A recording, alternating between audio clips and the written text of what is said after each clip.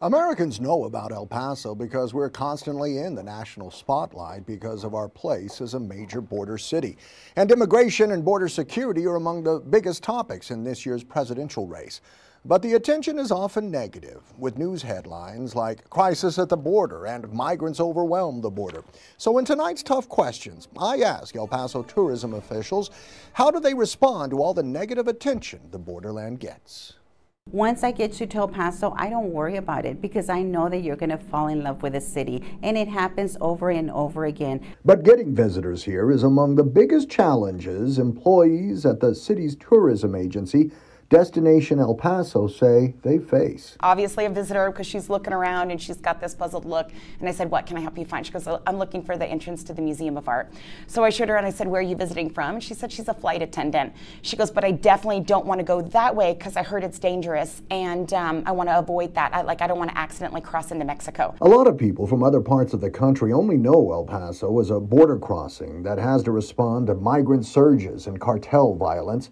A decade ago, the national news media focused on Juarez as the world's deadliest city because of all the killings tied to drug cartel turf wars, despite the fact that just across the Rio Grande, El Paso ranked as America's safest big city.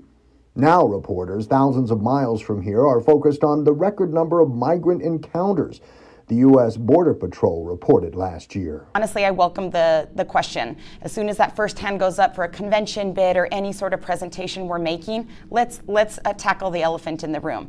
And the wonderful thing is that we monitor all these statistics and accolades on behalf of the city, and this is a great opportunity to get out in front of them. Brooke Underwood, the executive director of Visit El Paso, says she always points out how El Paso is continuously ranked as one of the safest big cities in the U.S. for decades.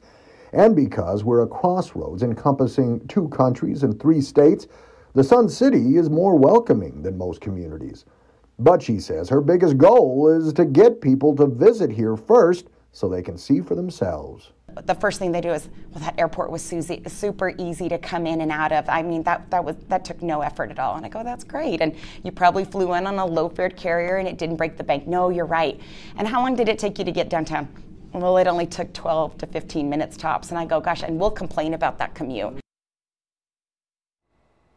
Of course, the news headlines about El Paso can also draw people to the borderland who are curious about what life is really like along the border. And that's another way locals can dispel myths about immigration and the border.